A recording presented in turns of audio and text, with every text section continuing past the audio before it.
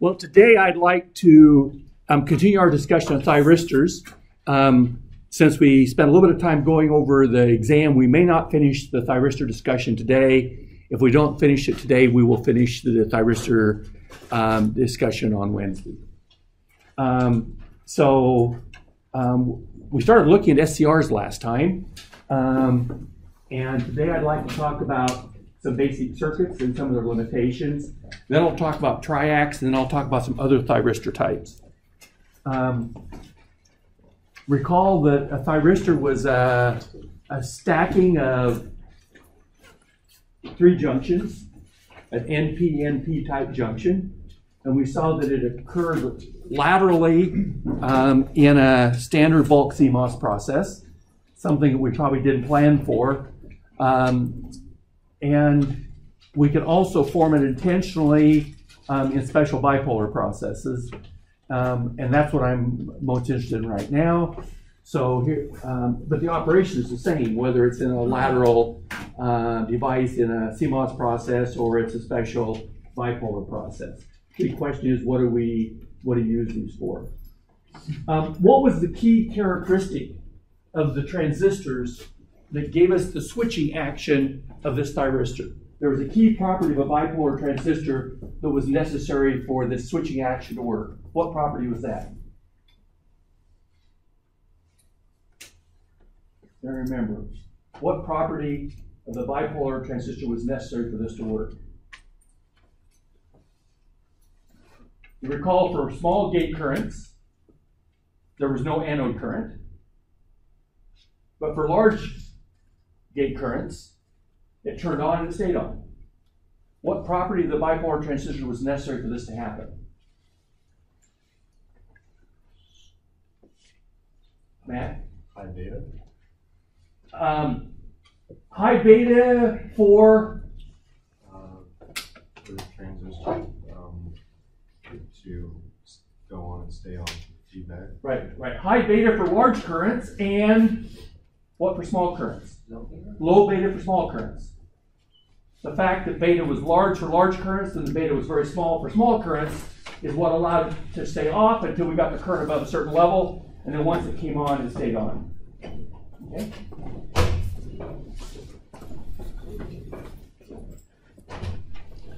And then we looked at the ideal operation of an SCR, and we had this thing that kind of looked about like a diode characteristic. We had a hook on the side, and we saw that as we changed the gate current or the gate voltage, we pull that hook in and out. Now, you won't see this ideal model I haven't seen any textbooks. So don't expect to go look this ideal model up in a textbook. But I define this as an ideal model for an SCR. Okay? And I think we'll see where this comes from in a minute. Okay, so as you increase the gate current, when zero, the hook stays way out here. When you increase the gate current, the hook comes in and it almost disappears. And again, you let the current go smaller again, and the hook goes back out. So you control that with the gate current or the gate voltage. And then we looked at the operation of an SCR when we had current flowing in the gate, or we had a rather large gate voltage. So the hook is in right now. And of course, if we're in this situation where this is the load line for this circuit, what is the status of the SCR? Is it on or off here? It's what? It's off. It's off because the current's zero, right? And there's only a single solution. And then as we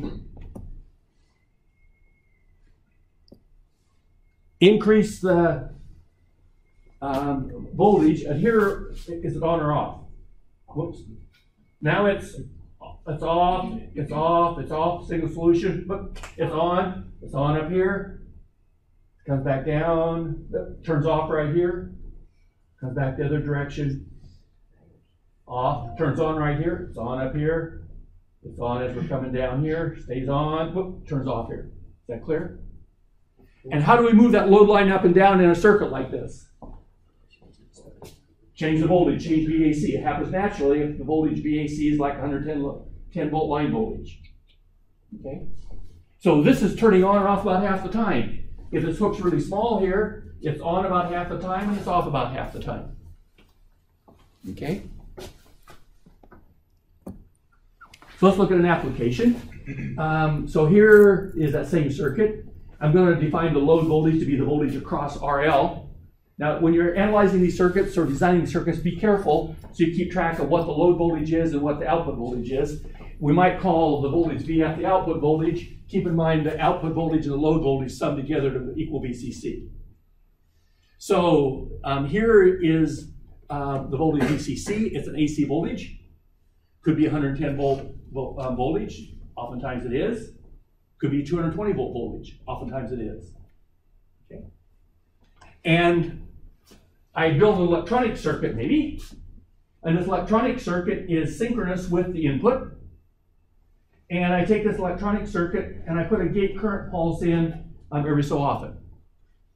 And here I'm going to put the gate current pulse in right when the voltage reaches peak. We can design a circuit to do that pretty easily. And of course, as soon as the current goes high, it turns on. And what does it take to turn it off? You gotta cut the power. Got to cut the power. Voltage has to get below 0. So you turn it on here, and the voltage across the load then immediately is the voltage of the AC. And as the load voltage goes down, you don't get a reverse in direction until you get to this point right here. When you get to this point here, it turns off, current goes to 0, voltage goes to 0 across the load, and it stays that way until you trigger it again, and you turn it on again. So if I do this, I get a 25% duty cycle on the output, if I trigger it right here. If I build the circuit to trigger it a little bit later in the cycle, so I wait to trigger it here, I get something less than 25% duty cycle. And if I trigger it earlier, I get something more than 25% duty cycle. In fact, if I trigger it right here, I get a 50% duty cycle. So by controlling this triggering signal, I can control the duty cycle on the output. Is that clear?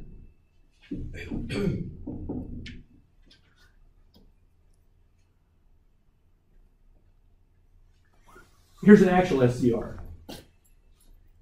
And if you look at the transfer characteristics, ideally a good SCR, this will be real flat here.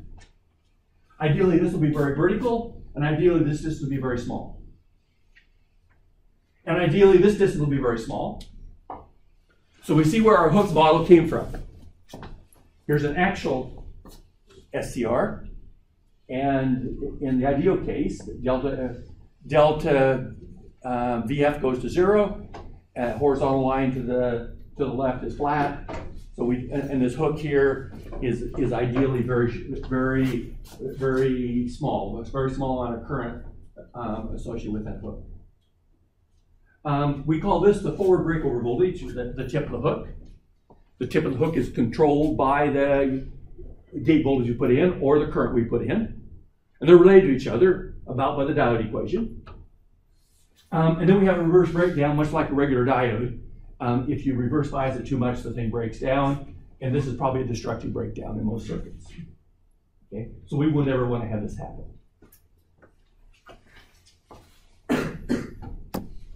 If you change the gate current, for large gate currents, this hook pulls in, and for smaller gate currents, it pushes out, and eventually for gate current equals 0, it's out here someplace. So we see the hook going in and out as we had in our ideal model of the SCR.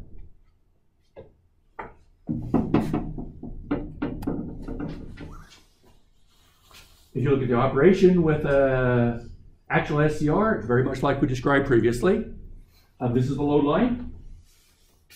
The load line was obtained by saying VCC is equal to IFRL plus VF. That was the load line. And again, we can see as we change the voltage VCC, this load line will move back and forth like we showed before. Right here, how many solutions are there to the circuit? If it's sitting here. Two stable. There's two stable and one unstable solution. Stable solution, unstable, stable. What state will it be in if I'm sitting here on this line? What solution will we have? Abdullah? I would say the higher one. You could be right. What else could you say? The lower one. And you could be right. And you could be wrong too. So what will be the solution here? Abdullah might be right, and Abdullah might be wrong.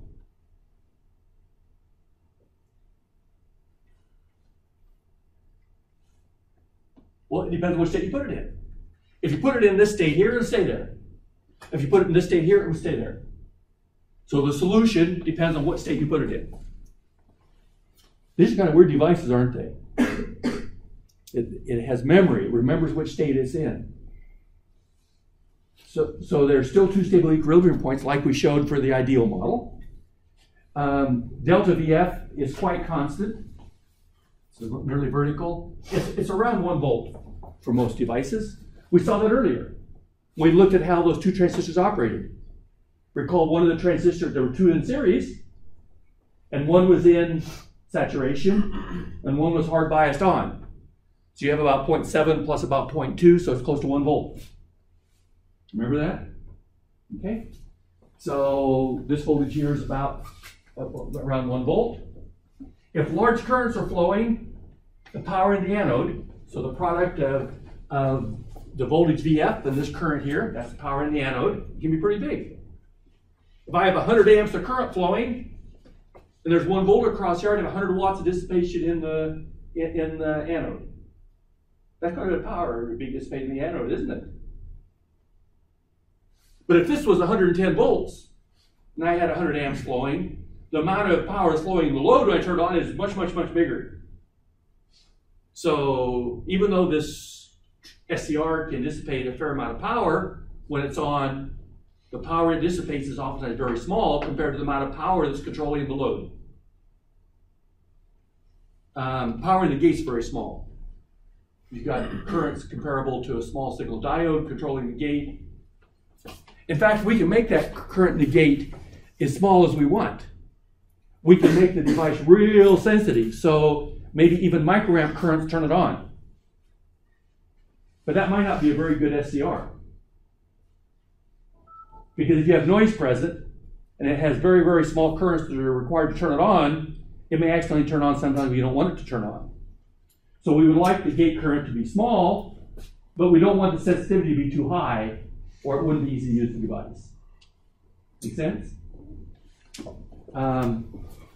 So the total power in the device is the sum of the two powers, the power in the anode and the power in the gate, but you can pretty much neglect the power in the gate.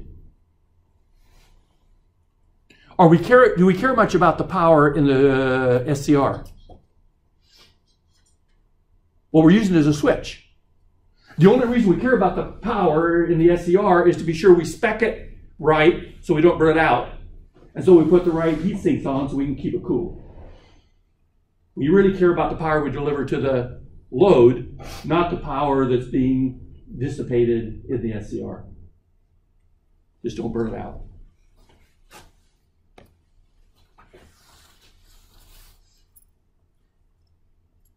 So if you want to turn it on, if you're in the off state, to turn it on, then what do we have to do?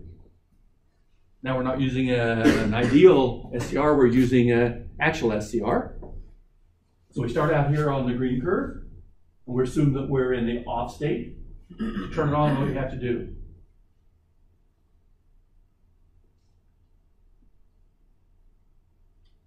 Reduce the gate current. What? Reduce the gate current. Increase the gate current. This is the gate current. Increase the gate current to pull the hook in. And as soon as the hook gets past this point here, it will turn on. And then we can let the hook go back out again if we want to. And it will stay on. Okay. So this is exactly analogous to what we had in the ideal SCR.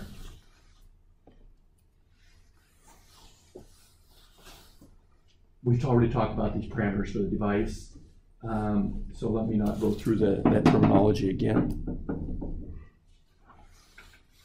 Some issues about these devices. The trigger parameters, IGT and VGT, are highly temperature dependent. Any intuition as to why that's the case?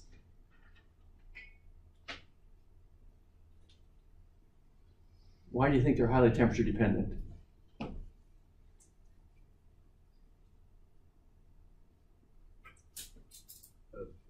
Because temperature affects that area of the, that cross-sectional area?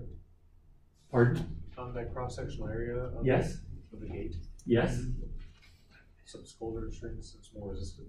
Yeah, that's not the that's a good guess. That's not the reason. What is the gate really on this device? Diode. It's a diode. And what about the diode's IV characteristics? They're not usually based on temperature. They're highly temperature dependent, right? Slight change in temperature results in a dramatic change in the current. So we would expect these devices to have their trigger characteristics highly temperature dependent. So when you're designing a circuit, you'll have to look at worst case temperature characteristics of the device to be sure it works correctly. We want the gate sensitive, but not too sensitive. We pointed that out a bit ago. SDRs can switch very large currents. But if you're switching 100 amps, the power can be pretty large too. Is that roughly a volt drop or a little bit more across the anode to cathode? Yes? How do you increase your current into your gate in this situation? Like with that configuration, how do you increase that current? Well, this is not a good circuit here. This is meant to show what's going on. Okay. This circuit's analogous to this circuit right here. This circuit on the gate.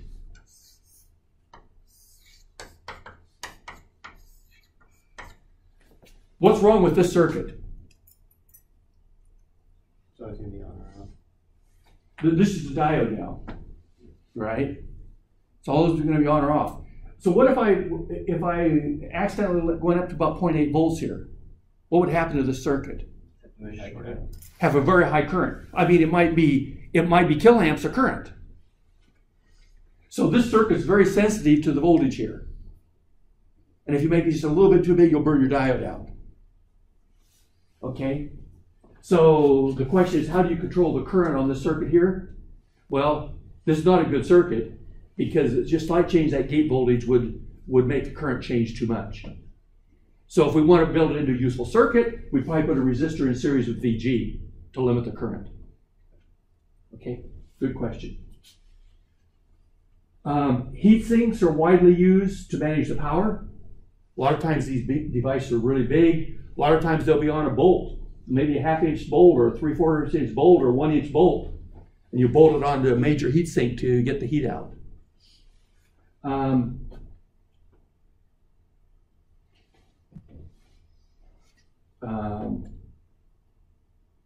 Exceeding the revert breakdown voltage would destroy the device in most circuits. Exceeding the forward breakdown voltage can destroy some devices. The lack of electronic turnoff is unattractive for some applications, many applications. We know how to turn this on, but it might be hard to turn it off.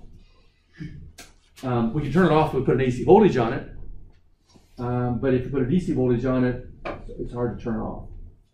It's great for alarm circuits, but we can also build alarm circuits with logic, which will do about the same thing. We get a maximum 50% duty cycle in AC applications, and that's not attractive. So if you use this to control if a load was a 100 watt light bulb,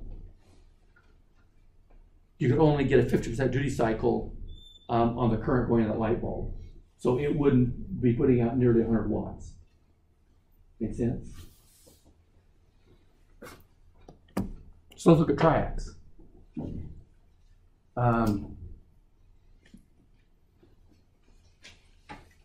So the limitation of this SCR is it only conducts current one direction. And we can't either turn it off.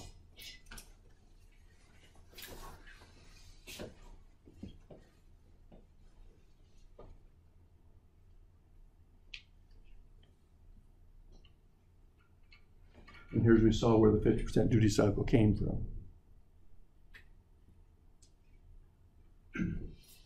Oh, and of course, in this case, the SCR is always off. We never get big enough. We never get past the hook. So it stays off all the time. Does everybody see that? Goes up but never gets past the hook. Now we have a large current flowing in. The gate, still small, but large, but on a relative basis, a large current flowing into the gate. So the hook's pulled in. It's off here, and here's where we had 50% duty cycle. This gives us about a 50% duty cycle on the output when it's completely on.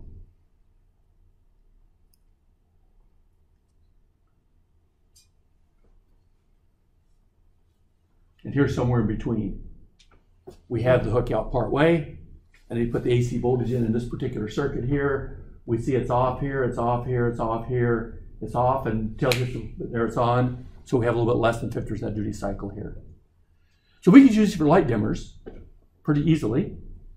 If we just controlled that gate voltage, but the light would be anywhere between off and 50% on. Make sense? Okay.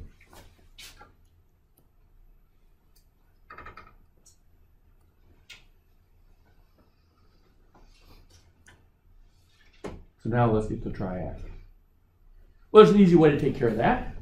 Let's just take two SCRs, put them back to back. So let one conduct current one direction and one conduct current the other direction. So this is two cross-coupled SCRs. There's some limitations of this approach. First of all, the size and cost overhead with this solution, we got two instead of one. And probably an equally big issue is inconvenient triggering.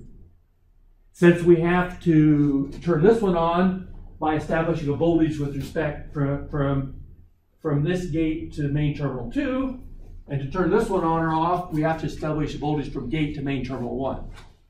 So if the voltage from main terminal 1 to main terminal 2 was 110 volt AC, we would find that our logic circuits that might control the gate G1 might be referenced to ground. This might be a ground. So we could reference those to ground, but then we're going to have to reference this logic circuit up to the AC voltage. And if it's 110 volts, that would be about 180 volts voltage that would be going up and down and up and down and up and down. Could we do that? Could we have two logic circuits, one reference to ground and one reference to this AC voltage going up and down? We want to turn them on simultaneously or off simultaneously. Can we do that? Yeah. But there would be a lot of work having two different references for our logic circuits. Does that make sense? If you grounded this terminal, this control gate voltage could be a logic signal relative to ground. If this voltage was then swinging up and down long ways, this voltage here would have to be a reference to this high voltage. So you'd have two logic circuits, one controlling this and one controlling this, and the relative voltages would be changing all over the place. So we might build some optical couple isolators or something to couple those two together. We could make it happen, but it's not convenient. Make sense? What are optical coupled isolators? Optical isolators. We build two logic circuits, two DC power supplies. One of the DC power supplies would be referenced to this terminal, one to this terminal.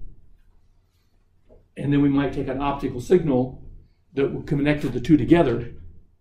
That optical signal would have no electrical connection, so they could be at entirely different DC voltage levels. But there's a fair amount of overhead to do something like that. So here's a bidirectional switching with a triac. So instead of having two separate SCRs, we have this 5-layer device. And this device is controlled by a single gate voltage with respect to main terminal 1.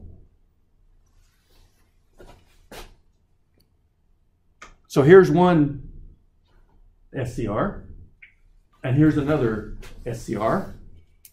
The one on the left, current will flow from main terminal 1 to main terminal 2, and the one on the right, the current will flow from main terminal 2 to main terminal 1. And they're both controlled by the voltage from gate to main terminal 1. So it has two cross-coupled SCRs. It's manufactured by Diffusions, but it's got a single gate control. Actually, the cost for making this is not much more than the cost for making the SCR. So I can look at two cross-coupled transistor pairs. This might correspond to the triac on the left. This might correspond to the triac on the right. We go through the same analysis we did before for the SCR to show how this turned on.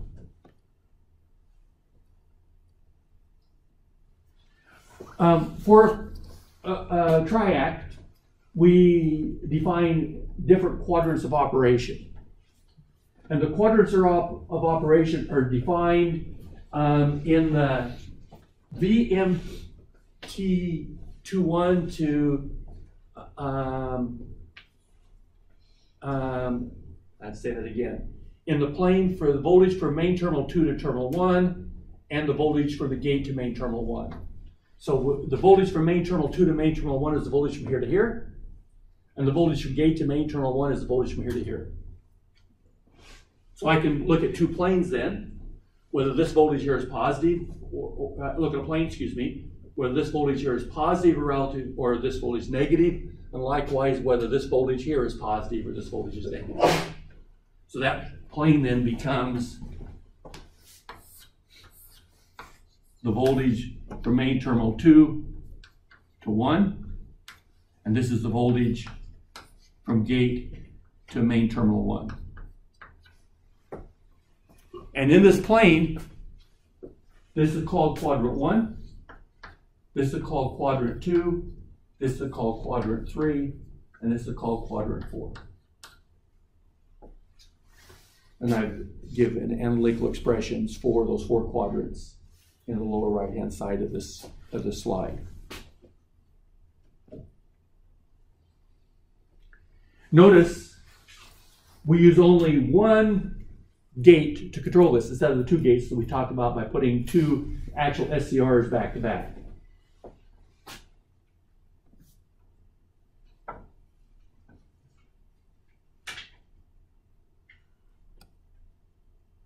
So here's an ideal triac.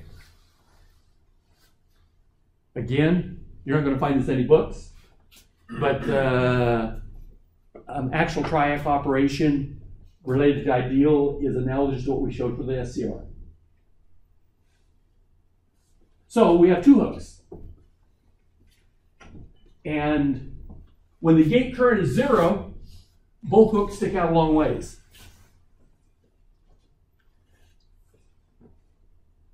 When the gate current is either positive or negative, the hooks pull in.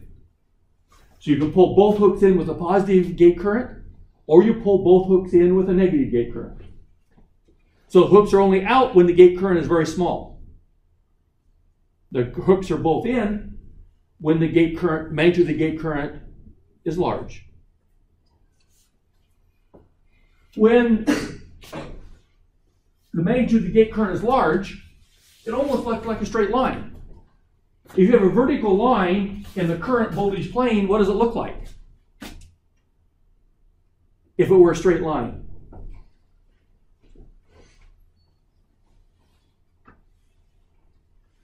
If these hooks were, if these hooks were 0 width, so you just have a straight vertical line, what does that device look like?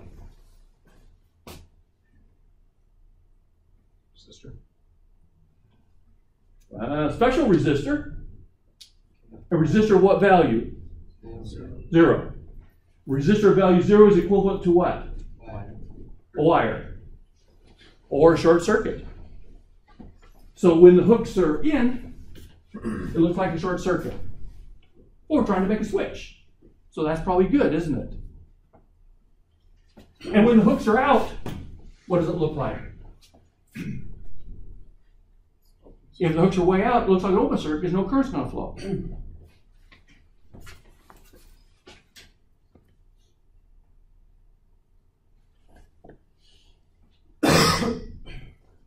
Again, we can do the load line exactly like we did before. VCC is equal to ITRL plus VTR. That's the voltage on the anode of that structure, or main terminal 2.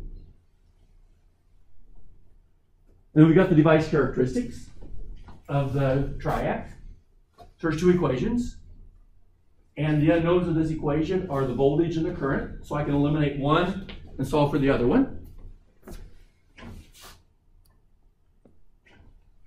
The solution to the 2 equations is the intersection of the load line and the device characteristics, as it was for the SCR. The only difference now is the characteristics of the device have changed from those of the SCR. They're now those of the triac. So let's look at how the circuit operates. Abdullah, if we have this load line and IG equals 0, what is the output of the circuit? Depends on what state you want to put it in. Depends on what state you want to put it in. It's either off if it's here, or it's on if it's here. It's whatever state you would put it in, it will stay at.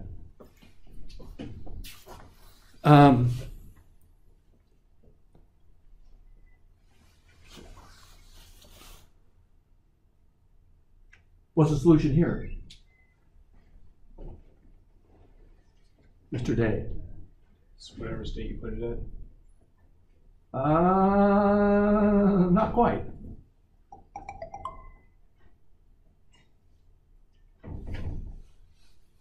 There's how many solutions? Oh, I'm sorry, you're right. You're right. It's either here. I apologize. You're right.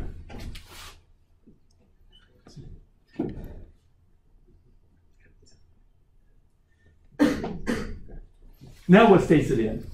On. It's on. There's a single solution. It's the on solution. And here, what is it? It's on again. It's on with a positive current on the top. It's on with a negative current on the bottom.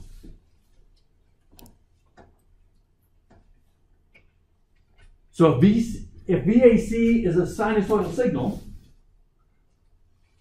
and hooks are in, as that goes up and down, it stays on all the time. So now we have a 100% duty cycle. Make sense? Now what happens?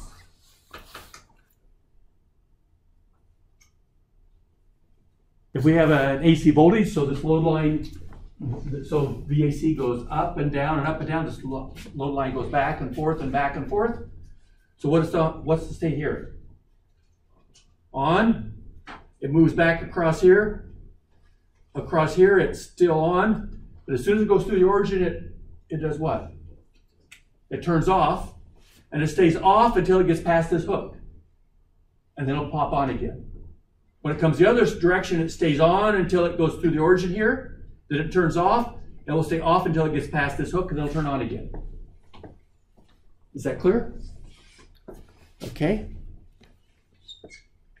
So we can see it going now. It's on, it's on, it's on, it's on, it's off. There it's back on again. Does everybody see that? Yes. Oh, I guess one of the things I'm confused about is what is the benefit to this device over the devices we already have? Like, can't we model these characteristics with like MOSFETs? Yeah. We can make MOSFETs to control large currents as well. And those are used quite a bit as well. The power industry uses a combination of power MOSFETs and thyristors. These have the ability, we'll look in a minute, these have the ability to have literally kiloamps of current flowing in them. Yes? Is it possible to independently control the size of the 2 hooks? Nope. Well, not in my ideal model. Question is, could you design a device that would have different characteristics for the positive going hook and the negative going hook? I'm guessing the answer is yes, but I'm not a power devices guy, so I don't know for sure. Usually we don't try to do that. Usually we try to make them symmetric. So here's an actual triac, much like the actual SCR. It just goes out on both sides.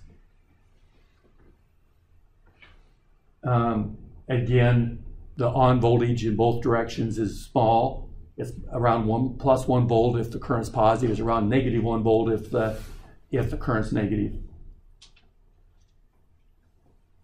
And now we'll go back and look at putting a gate control signal in. In this case, I'm putting a positive gate current in, and I trigger it right here. I didn't draw the circuit, but here I turn it on, and so it stays on until it goes to 0 again. Here I turn it on again. So what we see is now we've got 50% duty cycle since we're able to get both positive and negative currents flowing. If I trigger it near the start of the waveform, I get near 100% duty cycle. And if I trigger it near the end of the waveform, I get near 0% duty cycle. These are used to control lights, control motors. They're used for doing DC to AC conversion, a lot of other things.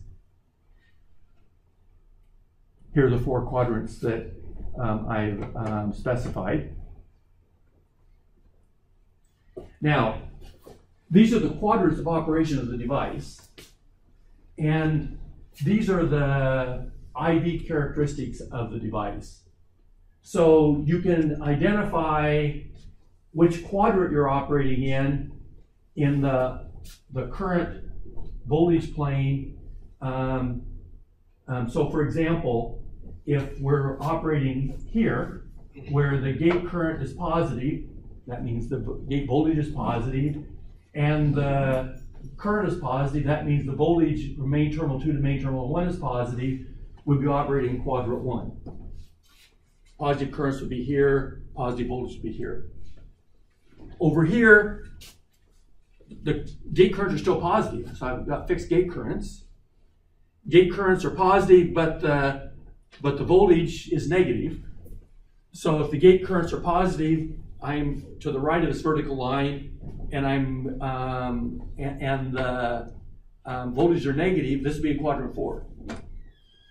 So this is quadrant 1 and quadrant 4. In the main terminal 2 to 1 to VGT1 plane. Make sense? So this is quadrant 1, this is quadrant 4.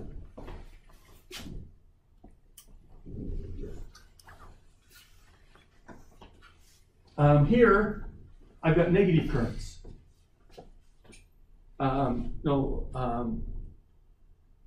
Here I've got negative currents, and here I've got positive currents. So I designed my circuit so that I put negative currents here, and so I put positive currents here. I designed my control circuit that way. So here I've got positive gate currents and positive current, which means I'm in quadrant 1. And here I've got negative gate currents, which means the voltage from gate to terminal 1 is negative, and negative currents are in quadrant 3. So this corresponds to quadrant 1 and quadrant 3 operation. Here I'm controlling it all with negative currents. So if I'm all negative currents, that means I'm over here, and I'm going between quadrants 2 and 3. Make sense? So depending on how you build your control circuit, you can operate in different quadrants to turn it on and off. The curves may not be symmetric quite between quadrant 1 and quadrant 3. So this almost answers your question a bit ago about whether we can control the magnitude of those characteristics. The turn-on current may be large and variable in quadrant 4. Quadrant 4 here. So we typically try to avoid operation in quadrant 4. You don't usually design your circuit so you stay in quadrant 1, quadrant 2, or quadrant 3. It's most common to operate between quadrants 2 and 3, or between quadrants 1 and 3.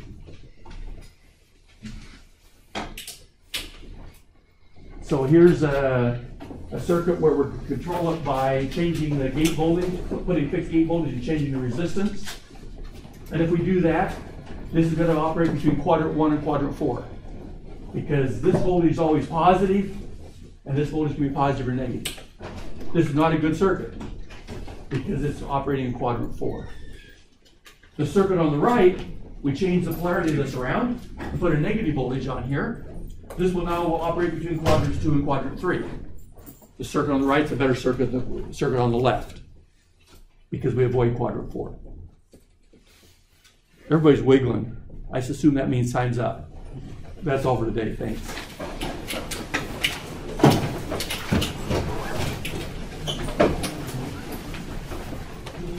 Oh, thank you. Thank you. Just wanted to get my exam.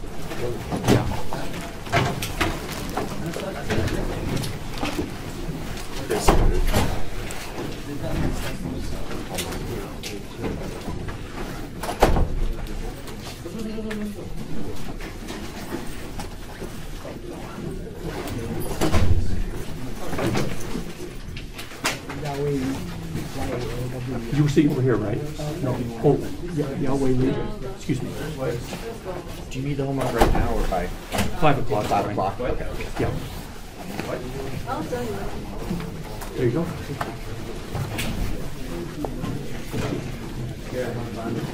Yes. I can for the exam. Yeah, class.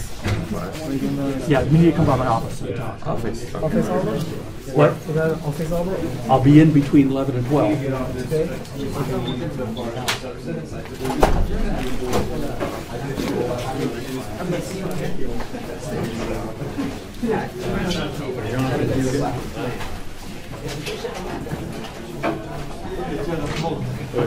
this the current one? Yes.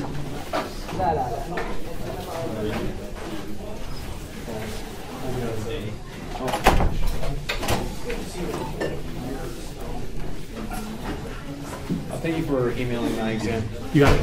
Good.